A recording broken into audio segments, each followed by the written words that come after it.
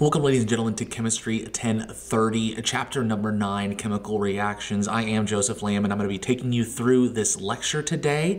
Our real main focus today is understanding some factors that influence the rates of chemical reactions, and furthermore, understanding the concept of chemical equilibrium, and understand that when we react chemicals together, they don't always necessarily go to completion. That is, they don't always just go from all reactant to all product. In some reactions, we get lots of product, and in some reactions, we get very little product. And then what we'll do is we'll understand a little bit about Le Chatelier's principle, which helps us understand the direction in which certain stresses on a chemical reaction can impact the concept of chemical equilibrium. This will take us through the rest of chapter number 9, and then hopefully we finish up with chapter number 10 very, very soon. So we're going to take a look a little bit first at chemical kinetics, that is understanding the concept of collision theory, that is how there are certain requirements that must be met in order for a chemical reaction to take place. We're going to define characteristics of endothermic and exothermic processes, that is energy absorbing processes and energy releasing processes. We're also going to be listing 4 factors that influence the rate of a reaction and explain how they relate to concepts related to collision theory.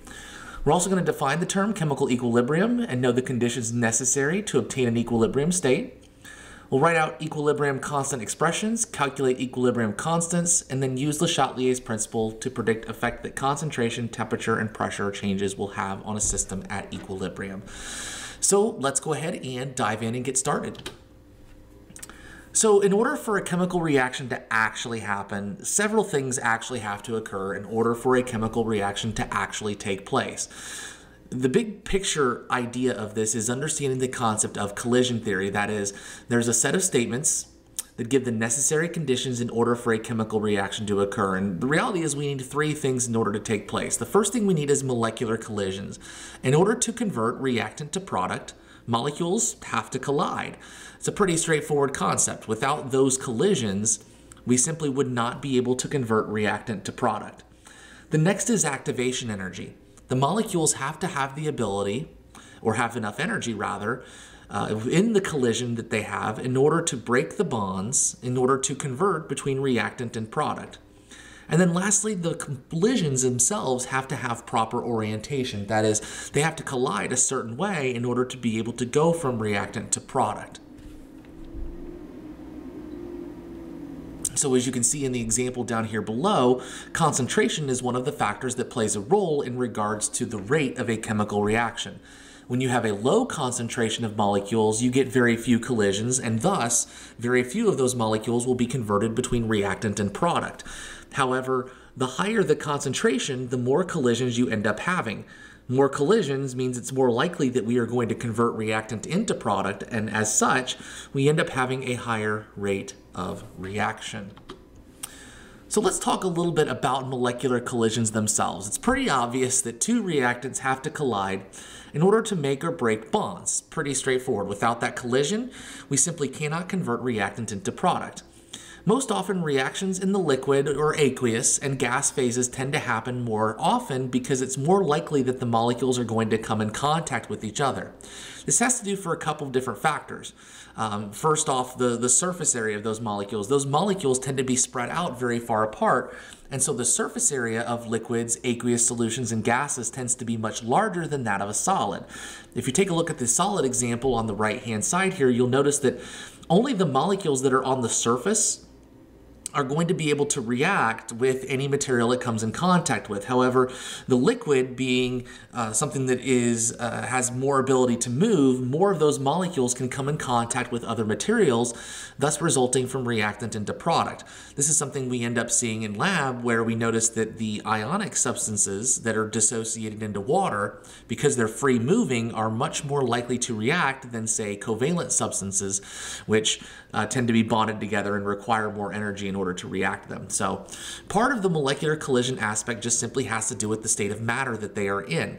Solids tend to react very slowly, whereas liquids, aqueous solutions, and gases tend to react at a much faster rate. Another factor that plays a role in this is activation energy. This is the minimum amount of kinetic energy that the reactant particles must have in order for a collision to result in a reaction. Slower reactions tend to require more activation energy. That is, reactions that are slower just simply need more energy in order to overcome the activation energy to go from reactant into product. Faster reactions do require less activation energy and thus result in a much faster reaction because they don't require nearly as much energy to convert between reactant and product. An example of a chemical reaction that is very slow that requires a lot of activation energy is rusting.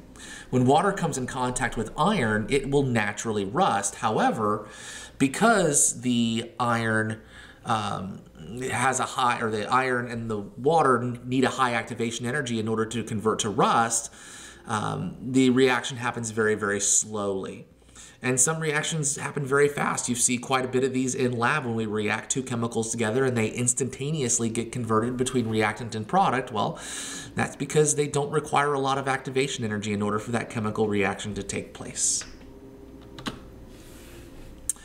Another factor plays a role here is collision orientation, and that has to do with the fact that the molecules need to collide with each other in a certain way in order to make the desired product. So if I take a look at the example on the right-hand side here, we're trying to make carbon dioxide, and in order to get a proper orientation, the carbon dioxide, or the carbon monoxide that is here, has to collide with the NO2 in the proper way in order to produce not only the correct atoms of CO2 that's here, but also the correct structure. Notice that in CO2, the oxygen that is on the CO molecule here has to bond with the carbon.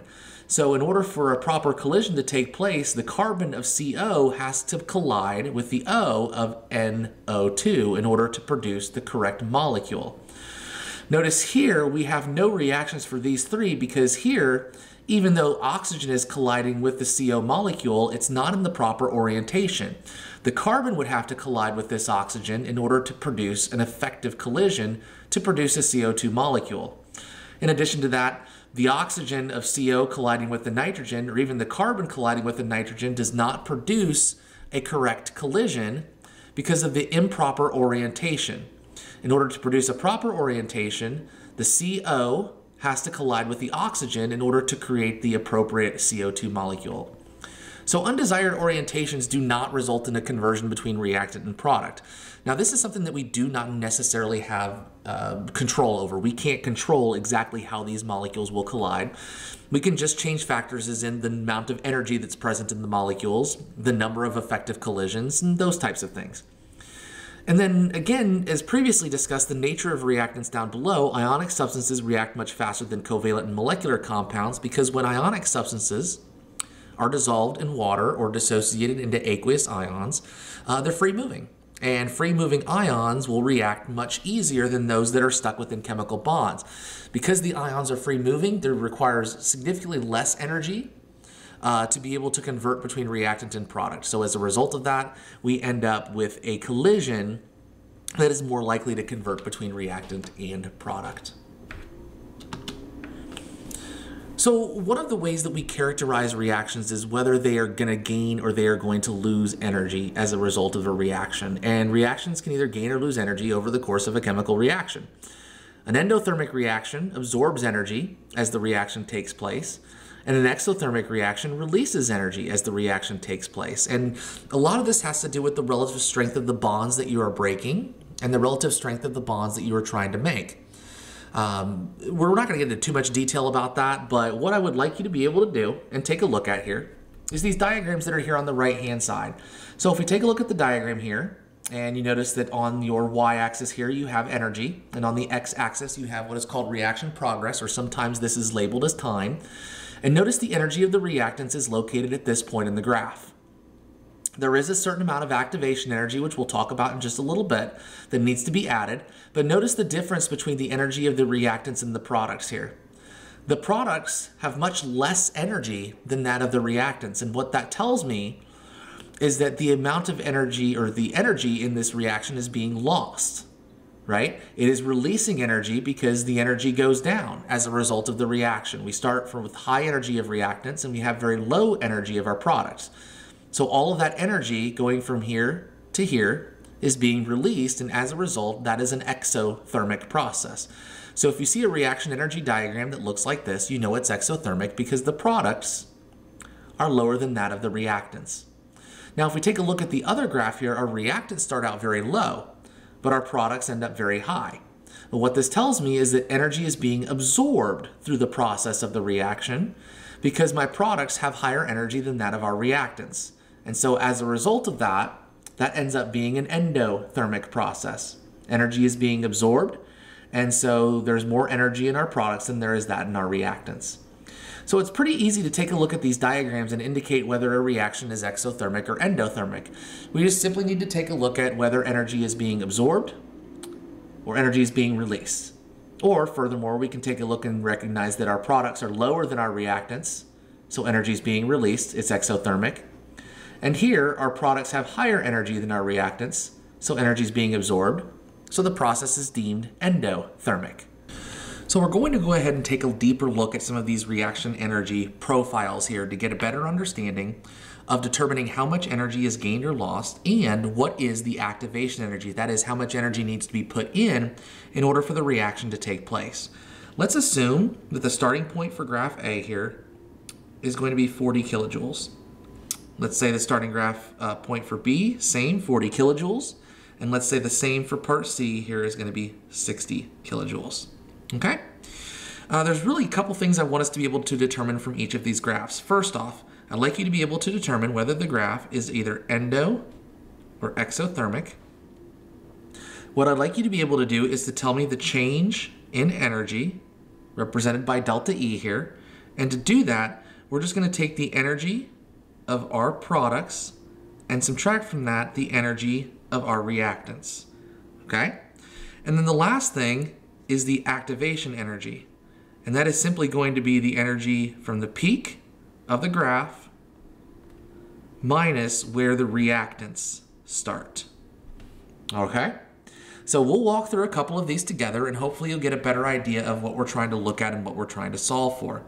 So the first thing I want to do for each of the four graphs is indicate whether the reaction is an endothermic or exothermic process. If I take a look at A, I notice that we are going from 40 and we are going up to 55. What that tells me is that graph A is going to gain energy, and gaining energy is an endothermic process. So I would say that this reaction here, reaction A, is an endothermic process. The energy of the products is higher than that of our reactants. Products being here and reactants being there. If I look at B, the products are lower than that of our reactants. So that tells us that this is losing energy, so this is an exothermic process. If I look at C, for part C here, same thing. Our reactants are at a higher energy than our products, so this is an exothermic process as well. And for here, for part D, our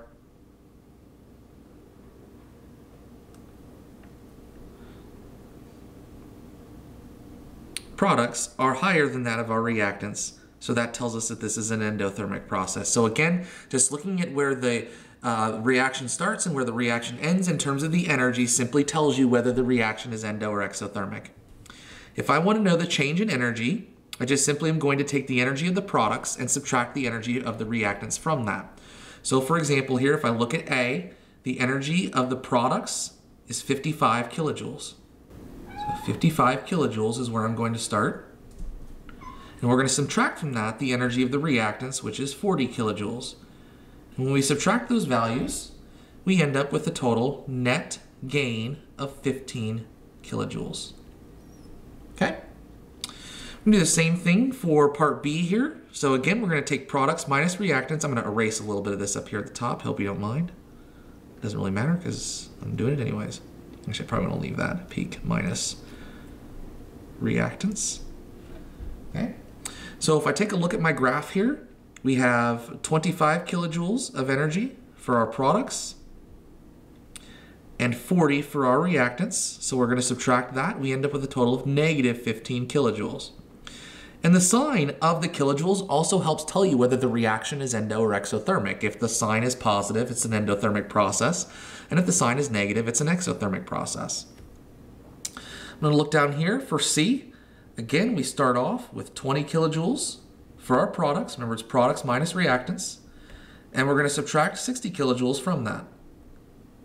So products minus reactants, we end up with a total of negative 40 kilojoules. Again, correlating that sign to the fact that our reaction is exothermic.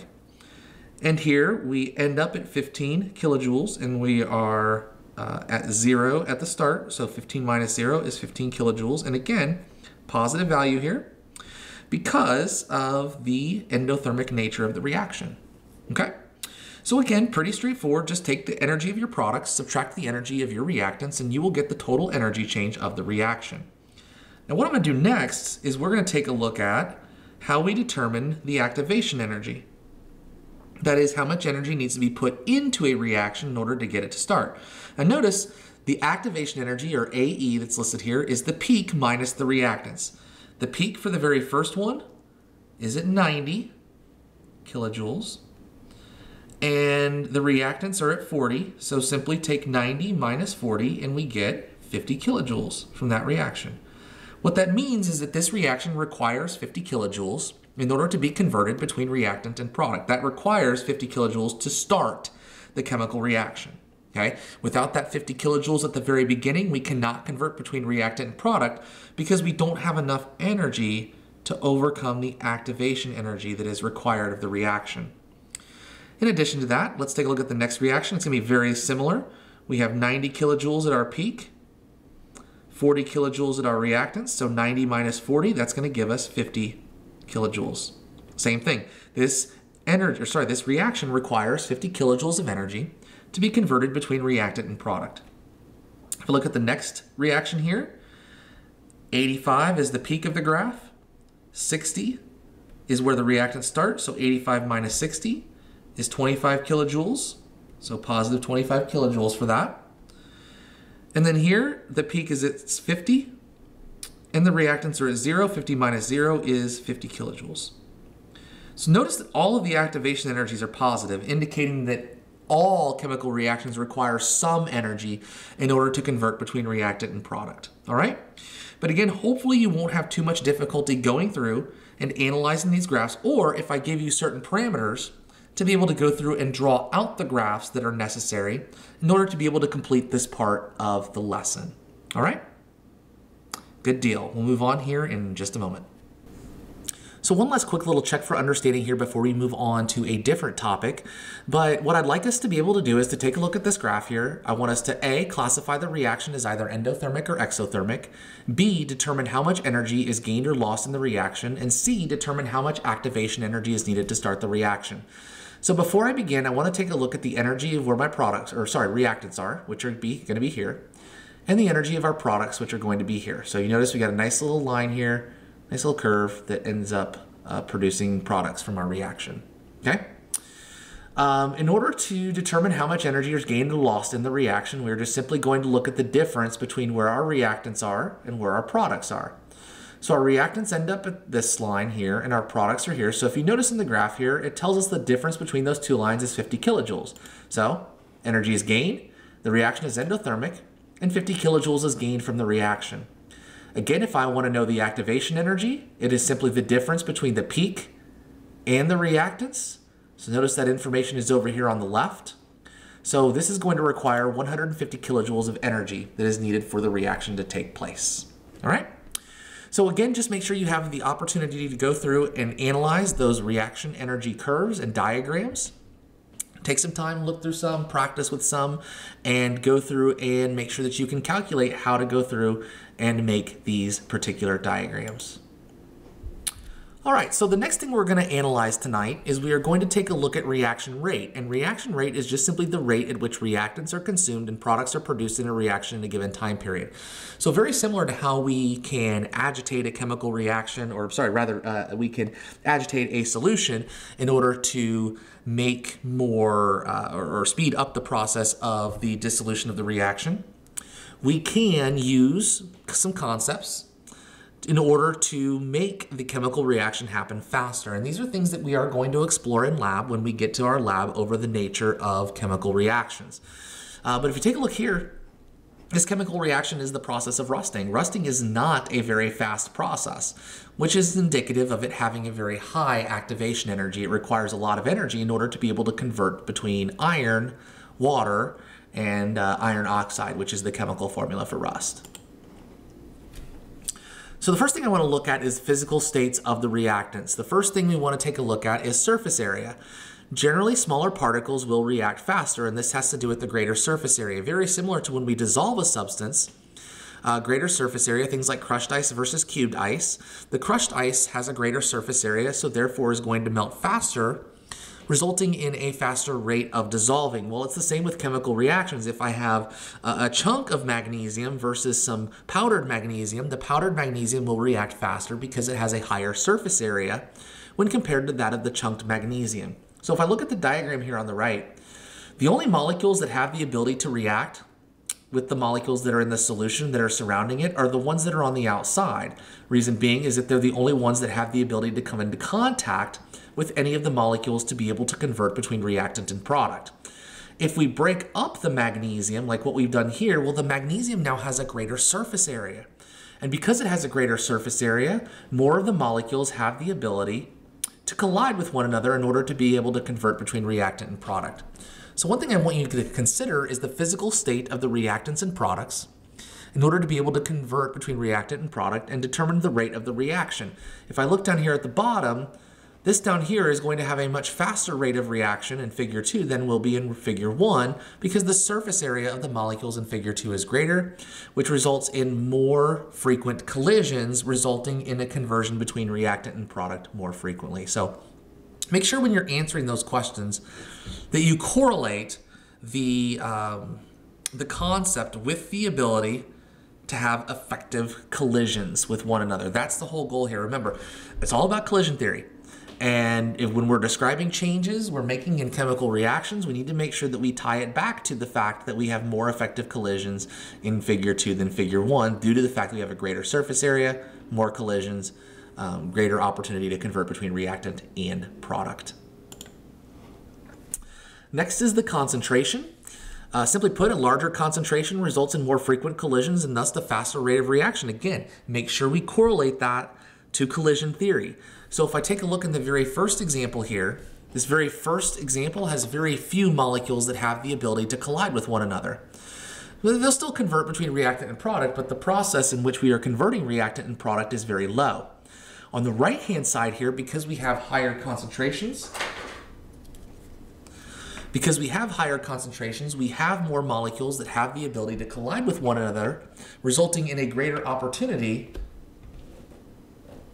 to convert between reactant and product. So if we can see on the right-hand side here, we have a greater concentration. Greater concentration results in more collisions, thus the rate of the reaction is greater. Again, remember, we're tying all of this back to the rate at which a chemical reaction takes place and how that's correlated to how many collisions or effective collisions molecules have with one another.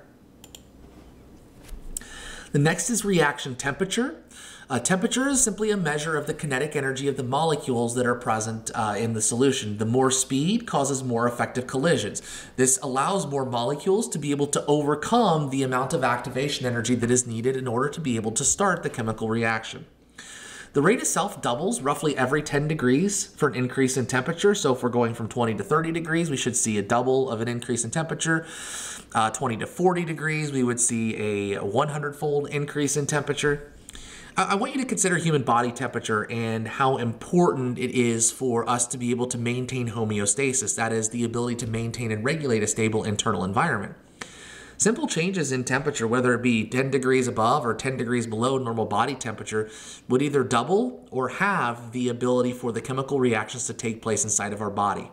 So temperature plays a very important role in humans and their ability to live, because they have to be able to convert between reactant and product efficiently. We don't want to get our body's temperature too high, otherwise our cells won't be able to function, but too low, we can't convert enough reactant to product and perform the chemical processes necessary in order for cells to be able to survive. So remember that temperature is a measure of kinetic energy. More energy in those collisions, they're more likely to overcome the activation energy and result in a more effective collision. Last one is a catalyst. And catalyst is a substance that increases the rate of a chemical reaction without being consumed. This is done by not adding in energy, but lowering the activation energy in the chart here for a chemical reaction to take place. Catalysts don't get used up in a reaction, which is why they're very efficient molecules, because they continue to get reused over and over and over again. So they're very, very efficient in terms of their use. When drawing a reaction energy diagram, such as what I have here, and what I want you to notice is that this is an exothermic process. Yes, the products are lower than that of the reactants. But notice what happens to the hump or the activation energy when a catalyst is added. It is simply lowered. Where the reactants start does not change, nor does where the products end in regards to the reaction. The only thing that changes as a part of this is the fact that the activation energy is lowered. A lower activation energy results in a significantly faster chemical reaction. So if I were to ask you to draw a reaction energy diagram and then ask you to redraw the diagram but within the presence of a catalyst, the only thing you're going to change is the size of this hump here. That's all you're going to change, is the size of the activation energy. Just make sure that it is lower than what it was previously and you're fine. Just don't change the reactants and don't change the product's energy. Only change the activation energy.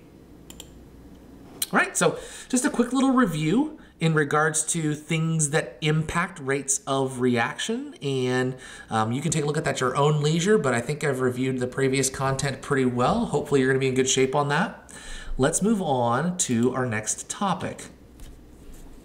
So we've previously made the assumption that all chemical reactions go to completion, and this is not the case, okay? There is a concept that is called chemical equilibrium, which refers to the fact that the forward rate and reverse rate of the reactions occur at the same time and at the same rate, okay? So let's consider what happens when you have H2 and I2 in an enclosed container and are allowed to react. We have the chemical reaction that is listed here, where H2 and I2 are going to form HI. When you start off the reaction, the rate of the forward reaction is very high. And the reason that the rate of the forward reaction is very high is because you have substantial amounts of reactants and very little product. What ends up happening over time is the rate of the forward reaction decreases and the rate of the reverse reaction increases. Reverse reaction meaning going from product back to reactant. What we end up with is a point where equilibrium is established, where the rate of the reaction going forward is equal to the rate of the reaction going in the reverse direction. So rather than the reaction just going straight forward from reactants to products, we have a concept here where we can have a reverse rate that is possible. All right. Like I said, it's a little bit complicated, but we'll dive a little more into it and see what we can do with it.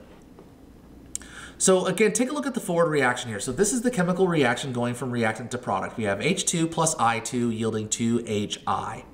Well, the reverse reaction is just simply going to be the reverse of that reaction. I don't know how else to describe it. We start with our product here and we end up with our reactant. But again, remember, we only have reactants to start. So the only thing that's in our container when we start this reaction is H2 and I2. So when we start this process, the rate of the forward reaction is very high because all we have are reactants to start. We have no product. As we convert to product, the rate of the reverse reaction increases. And what happens here is we end up getting to a point where the forward rate and reverse rate are equal to one another, okay? So again, notice the rate of the reaction. The forward reaction is much greater than that of the reverse reaction when we start. This line up here is much greater than that of this line down here at the bottom. Well, what would cause that to happen initially is due to the fact that we have more reactants at the very beginning of our reaction. Over time, as we develop more products, the rate of the reverse reaction begins to increase. And what appears to happen to the rate of the forward reaction and reverse reaction over time, they become equal to one another. And eventually the forward rate is equal to the reverse rate of the reaction. Now, this reaction is considered to be at equilibrium. Notice the concentration, however. Okay? When the concentrations do not have to be the same in order to be in equilibrium. Okay? I want to be very clear on that. Equilibrium does not mean equal concentration. It just simply means that the forward rate of the reaction is equal to that of the reverse rate of the reaction. So at equilibrium, you can have a lot of products and very little reactants, and you can have very little reactants and a whole lot of products at equilibrium. So the amount of products and reactants does not matter when equilibrium is established. What matters is that the rate of the forward rate is equal to that of the reverse rate. So if that is the case, it is going to appear that no additional products are being formed, which is why this concentration here stays constant, and no more reactants are being formed or used, which is why this stays constant. okay? Now again, one thing that changes our reaction here is that sometimes, and I'll go back to the previous slide, when we looked at our forward reaction versus our reverse reaction, we wrote them separately here, and I don't want to do that, okay? So what we do with this system at equilibrium is rather than write two separate reactions, we write them as one. So we combine them by utilizing a reversible arrow here. So notice the exact same chemical reaction, but what this tells me is that this reaction has the ability to go in the reverse direction like what we talked previously. That is the ability to go from products back into reactants. So when we reach what's called dynamic equilibrium, okay, that is when the forward rate is equal to the reverse rate. Dynamic equilibrium is reached when we reach at this point here in the graph, where the forward rate is equal to the reverse rate. Notice when it's reached here, it's a little bit different. The concentrations of reactants and products are not necessarily equal to each other, but rather they just remain constant, and that is because the rate of the forward reaction is equal to that of the rate of the reverse reaction. So big thing I want you to understand is that dynamic equilibrium means that the rates going forward and reverse are equal to each other. Concentrations of reactant and product will not change once equilibrium has been reached. Equilibrium does not mean equal amounts of reactant or product, nor does it mean that the reaction is stopped. It's going to appear that the reaction is stopped because the amount of reactant and product produced does not change. However, the rate of the forward reaction is equal to the rate of the reverse reaction here, okay? That's what I want you to understand about equilibrium, is that the rates of the forward reaction are equal to the rate of the reverse reaction. Doesn't mean that they're the same amounts when equilibrium is reached. It just means that it does not change. Okay? So it is normal to write a reaction that can be reversed into a single equation utilizing a double arrow, and that's exactly what we've done here and what we did on the previous slide. This is considered a reversible reaction where products have the ability to be converted back into reactants at the same time at which reactants are being converted into products. So by this being a reversible reaction, we can convert reactants to products, which is the forward reaction. But we also have the ability to go in the reverse direction and convert reactants back from products. That's all a reversible reaction means. So if you see the double arrow here, it just simply implies that your chemical reaction has the ability to go into the reverse direction. That's all it means. So if I were to take a look here and kind of analyze this graph in a very similar way that I looked at the previous graph, my reactant is N2O4, and the reason I know that is because it is the only thing present at the very beginning of the reaction graph that is here, okay? Notice that as the reactant gets consumed, more products end up being produced from the reaction. This system reaches equilibrium roughly at time D here, okay? It reaches at equilibrium here because the concentrations, notice it's on the graph here, the concentrations of NO2 and the concentration of N2O4 does not change. That is a hallmark for a system at equilibrium. A system at equilibrium is one where their concentrations do not change. All right, the rate of the forward and reverse reaction would be considered equal to each other at part D. But again, notice the concentrations of N2O4 and NO2, the concentrations are not the same. Equilibrium does not mean that we have equal concentrations. It just means that the rate of the forward reaction is equal to the reverse reaction, so NO2 and N2O4 will not change. Okay? So because the amounts of reactants and products do not change at equilibrium, this allows us to describe the extent of a reaction by calculating what is known as the equilibrium constant. So this is a very important equilibrium concept that I want to make sure that you know. This is a numerical ratio of products and reactants at equilibrium. A few things I want you to take into consideration as you go through and do this, okay? So this is a generalized equation. A plus B yields C and D, where little a, B, C, and D are exponents. The square brackets that are around A, B, C, and D are indicative of concentration of the solution. So you're going to put brackets around every chemical that you take a look at when you go through and write the equilibrium expressions. Notice that products of the reaction are in the numerator here. So C and D are located on the top part of the fraction, whereas the reactants A and B are located in the bottom part of the fraction that are here. Coefficients become exponents. So notice that little a is now an exponent on the bracketed A here. Little b becomes an exponent on the bracketed b that is here. And then same with c on c and d on d. And KEQ, well, that is a term that is used to describe the equilibrium constant. It is a numerical value that helps us determine what the relative amounts of products and reactants are once equilibrium has been established. All right? So the first thing we're going to do with this is we're going to spend some time just writing equilibrium expressions. Just practice writing these with a variety of different chemical reactions. And then what we're going to do is we're going to do some math associated with it. We're going to plug in some numbers and either be able to solve for K or be able to solve for one of the concentrations. So this is going to be pretty straightforward.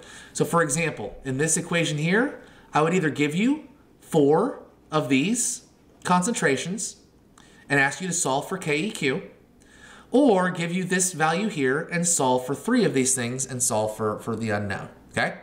So it's just going to be a simple practice in math. So take a look at the equation that's listed here. 4NH3 plus 7O2 yields, in equilibrium, 4NO2 plus 6H2O. So notice what I've done here. I've taken my products and I've put them on top of my denominator. So NO2 is on top, H2O is on top. Notice how I've taken my coefficient and I've turned it into an exponent as well. So 4 becomes the exponent 4 on NO2, and 6 becomes the exponent on H2O. I've done the same thing for my reactants, but I've put them in my denominator. So NH3 will have an exponent of 4, NO2 will have an exponent of 7. So the big thing to remember, and I say this quite a lot with my other classes, is I say that products over reactants, coefficients become exponents. That's how you remember how to do this. It's products over reactants, right? NO2 and H2O on top, NH3 and O2 on the bottom. And coefficients become exponents. All of these coefficients here become the respective exponents next to the concentration of the chemicals that you're looking at. There's one last convention that we utilize when we do equilibrium constants, and it's that solid and liquid are never included in equilibrium expressions. So because solids and liquids have constant concentrations, we leave them out of equilibrium expressions. So notice the reaction that is happening here. We have H2O reacting with carbon, and it's in equilibrium with H2 and CO. But notice I did not include the carbon in my equilibrium expression here, and that is due to the fact, again, they're in constant concentrations. They do not change, so as a result, we do not include them in our equilibrium expressions. All right? Let's get some practice writing in some equilibrium expressions together here in just a moment. All right, so let's just get some practice writing the equilibrium expressions for the following. We'll do a couple more practices of these. We'll do some math with it, Le Chatelier's principle, and then we will be done. I don't make videos this long, but you know, it's out of necessity more than anything else. So equilibrium expressions for the following. So remember, it's going to be products over reactants, and our coefficients are going to become exponents to here. So what I'm going to write to start off with is K, or KEQ, either are perfectly acceptable for me, equals product. So my product here is ICL. Notice that it has a coefficient of 2, so I'm going to put a 2 as an exponent. Over my reactants here, I2 and Cl2. Okay? So not too difficult to go through and write those. Again, just you need to keep in mind, again, just say the mantra with me. Products over reactants, coefficients become exponents, that type of thing. If you keep saying that mantra, you're going to remember how this works. Okay? Next one down here. One thing I want you to notice with this is we do have a solid. Remember, solids are never included in our equilibrium expressions. So we're going to write this out the exact same way. Products over reactants. So H2, CO, and H2O on the bottom. Okay. Now I did blur out the right answers just because I wanted us to actually practice doing it. I will erase these. Hopefully I did these correctly. Oh, thank goodness. Otherwise I would be losing my teaching career if I'd gone through and gotten those wrong. Okay. But these are not that difficult to write. Again, products over reactants, coefficients become exponents. All right. I think I've got a few more practice problems here in just a moment. Let's take a look. Oh, goody. I do. Man, I always think of these things. I'm going to have you guys do these on your own. I'll go ahead and write out some of these. I probably won't write out all of them, just depending upon, well, let's be honest, I'm probably gonna write out all of them anyways. But take your time, practice through these, okay? This is something that I really wanna make sure that you practice with so that way you get really, really good at it, because these are really easy points to score on an exam, all right? So go ahead, write out those equilibrium expressions. I'll do it with you guys as you work through it. If you keep the video on, I will write through it. I won't say much, because I tend to keep quiet, but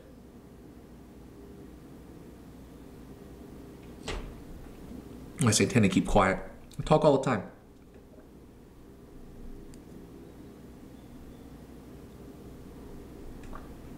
One thing to keep in mind is that aqueous solutions are not considered liquids. So you would include anything that is aqueous.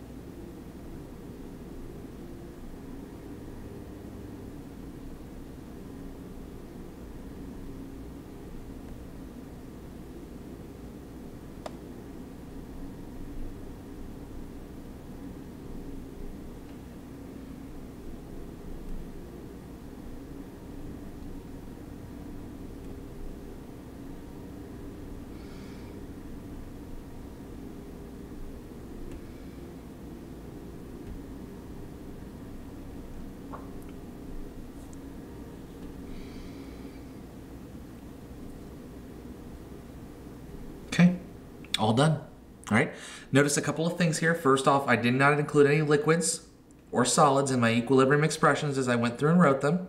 Okay, this one down here, all you had was a product, so you really don't need to put that over 1. I mean, you can if you wish, but it doesn't really do anything different.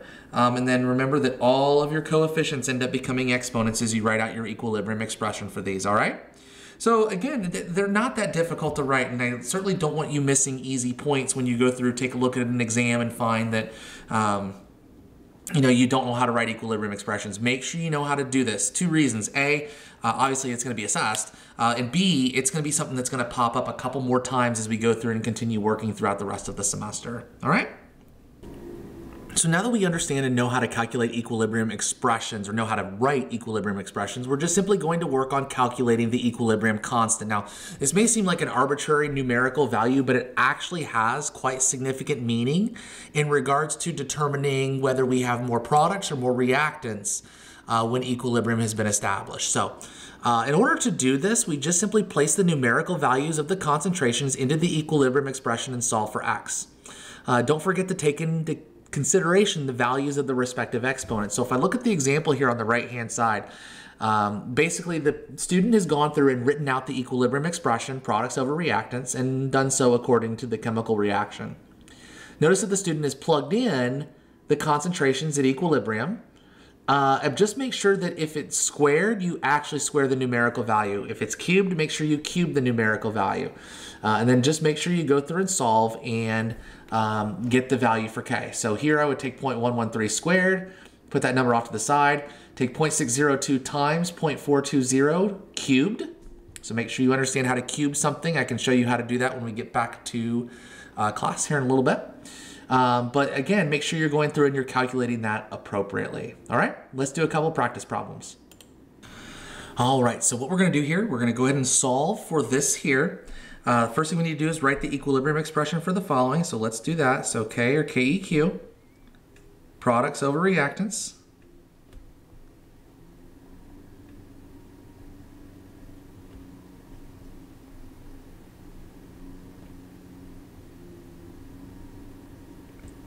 Okay. Now it says using the concentrations below, calculate the equilibrium constant. So all we're going to do is we're just going to take these numbers, We're going to plug them in to our equilibrium expression, and we are going to go ahead and solve for the value for K. So CO, just going to simply replace, so 0.0046. H2O, same thing, 0.0046.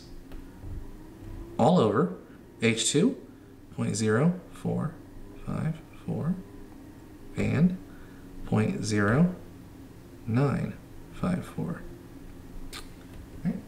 Then we're just going to simply plug that into our calculator, and we are going to calculate for K. So 0.0046 times 0.0046 divided by 0.0454 divided by 0.0954.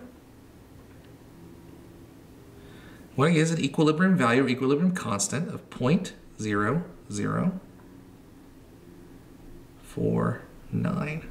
Okay. There are no units that are associated with the equilibrium constant either. So there's nothing you have to worry about there. Just go through, do the calculation, get the number, and you should be in pretty good shape, all right? Awesome, sounds good. Let's do the same thing for this reaction here. So write the equilibrium constant, so K, products over reactants.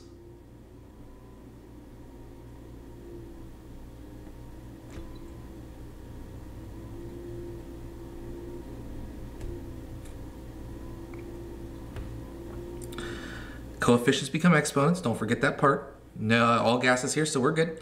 It says, using the concentrations below, calculate the equilibrium constant. So again, we're just going to do the same thing here. We're going to plug in and solve. Just don't forget that if you square the value in the equilibrium expression, you're going to square the value as you mathematically calculate it. So NO2 is 0.0032 squared, 0.0013, and then 0.0024 squared. And that's all we do. And now we just need to simply plug that into our calculator and solve. So 0.0032, I'm going to square that value, divided by 0.0013 over 0.0024 squared. What I end up with, two significant figures, is 1,400. Okay. Now those are two drastically different numbers if you really think about it, right? We had a K value previously that was significantly less than 1, and this one is much more than 1. What do those numbers actually mean? Well, I'm actually just about to tell you.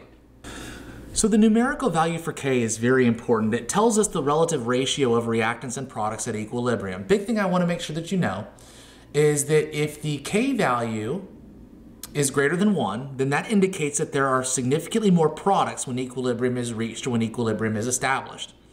If K is less than 1, then that indicates that there are significantly more reactants when equilibrium is established. So simply by looking at the numerical value for K, we can determine if we have more reactants or more products when we've reached chemical equilibrium.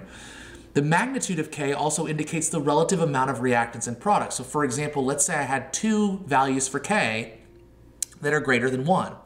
Let's say I had one that was 5 and one that was 50. Well, the K value for 50 indicates that there was going to be more products at equilibrium than the K value that is 5, because that value for K, 50, is a greater magnitude than the value for K of 5. So I just want to make sure that you understand that the value for K tells us a lot about where equilibrium is established in regards to the relative amounts of reactants and products. So you can see here a very large value for K, times 10 to the 30th, essentially all products, times 10 to the 10th, more products than reactants. Here you have significant amounts of reactants and products, and then very small, we have much more reactants than products, and here we have essentially all reactants. So very, very useful tool. All right. Last thing we're going to take an opportunity to cover tonight and just kind of wrap things up and get things finished is the concept of Le Chatelier's principle. And equilibrium can be disturbed in a variety of different ways.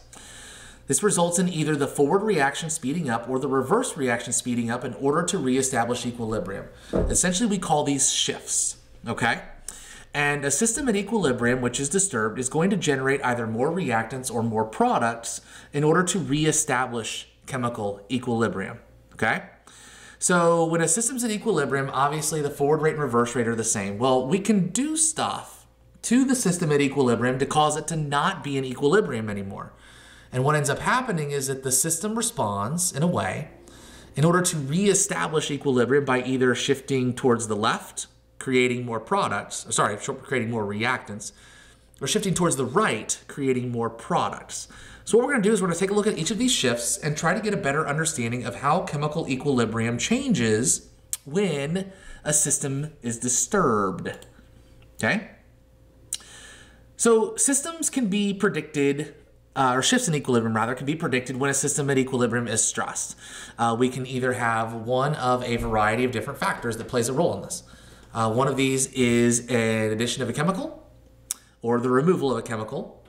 Another one would be a change in pressure or a change in temperature. So we're going to look at each individual one of these to get a better understanding of how these particular changes causes shifts in equilibrium, okay?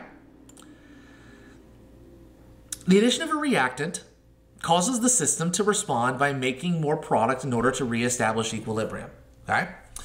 So I don't know how to describe it. If you add in more product, the system's going to respond in order to, when you add in more reactant, the system's going to respond to make more product in order to reestablish equilibrium.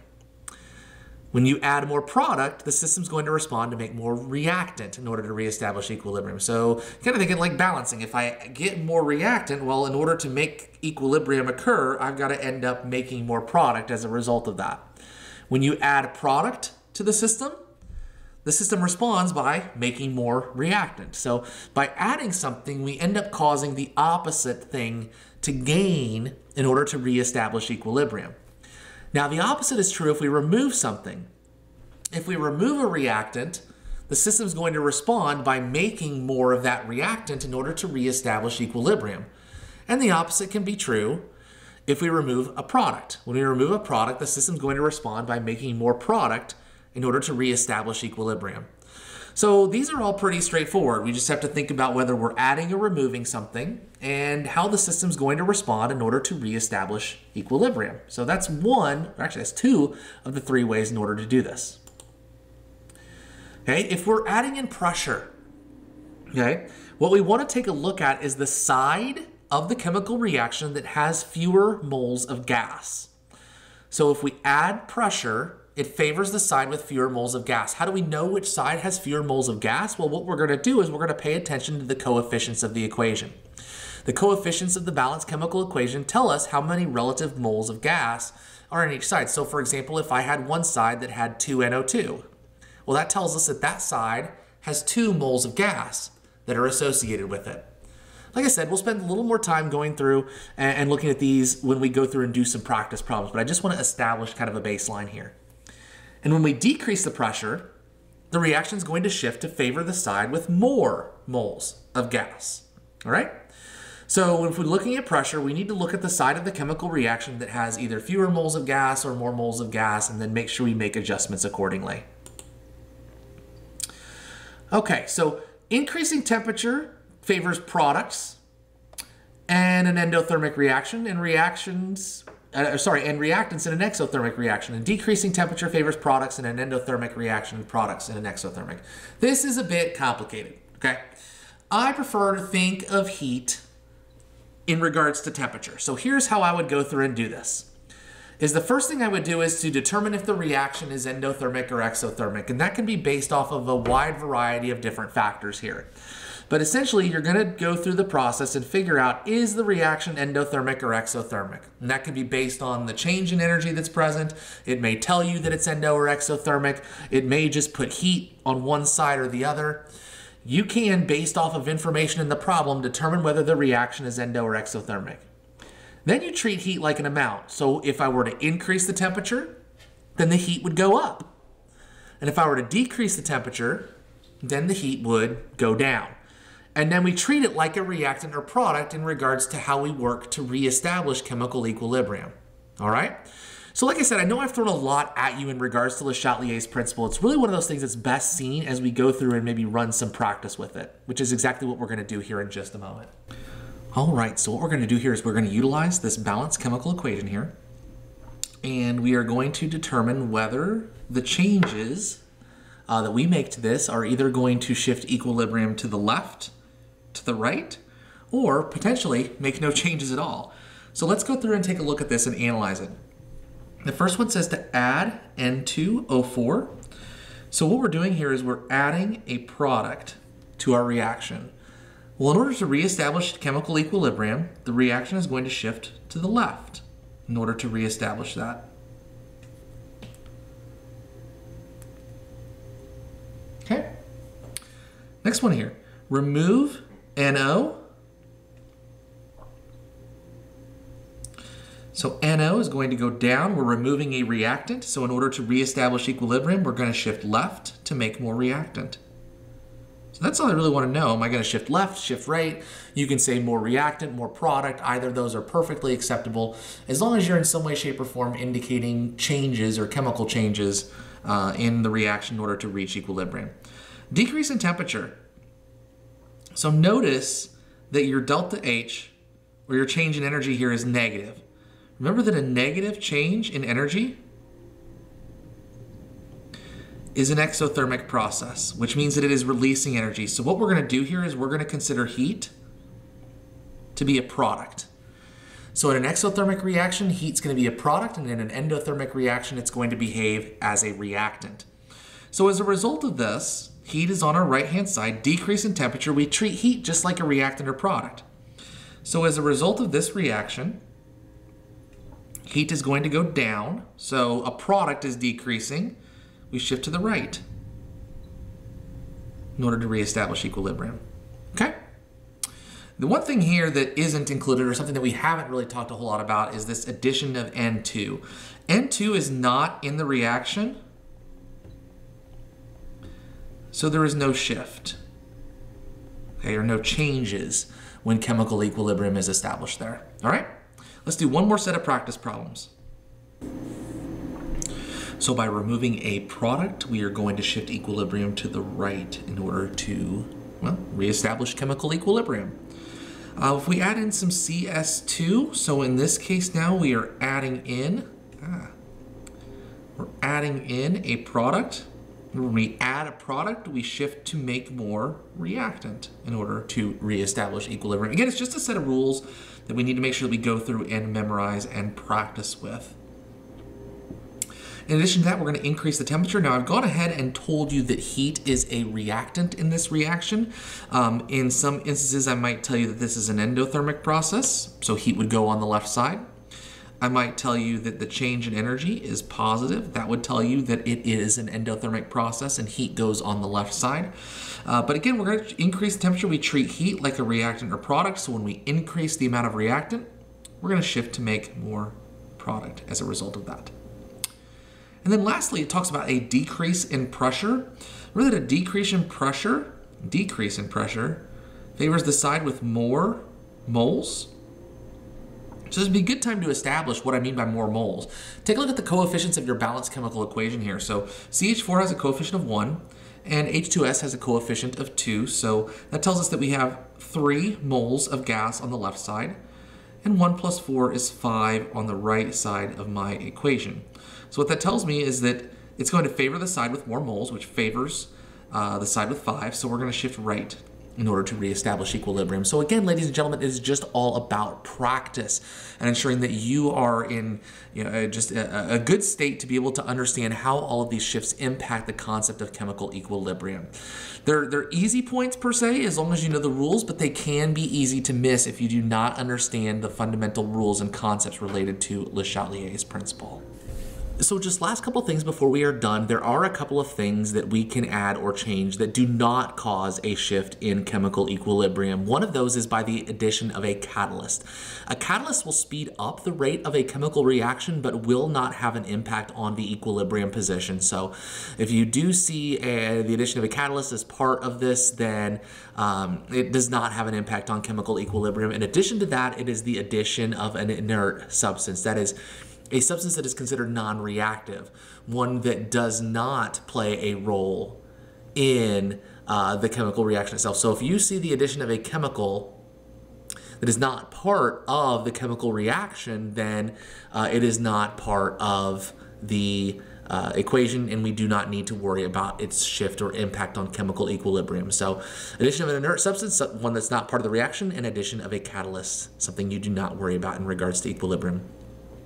That's all I've got for chapter number 9. I know it seems like it's been quite a quick. I did go through it a little bit quickly, but I wanted to make sure to try to keep this as short as possible. I know I say as short as possible. It is well over an hour, but I appreciate your time. Thank you for watching, and if you have any comments or anything, just make sure that you let me know. Have a great day, everybody, and we will see you soon.